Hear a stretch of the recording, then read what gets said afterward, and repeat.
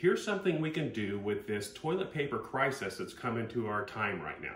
So if you run out of toilet paper and you don't know what to do, here's something that I learned from a ranger when I was at scout camp when I was 14 years old, and it works. What you do is take some newspaper that you have sitting around the house, magazines, newspaper, anything that you have that's a paper product. You take that, you tear it into a 4x4 square.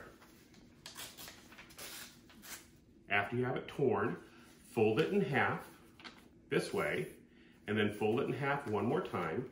So you make about a 2x2 square. After you have it torn, take this upper corner, tear off a piece, so it looks like this. Don't lose this. This is very important. After you have it torn, open it up. You'll see there's a hole. Take your finger through the hole. Wipe your behind with your finger. Fold this up and pull with a straight upward motion.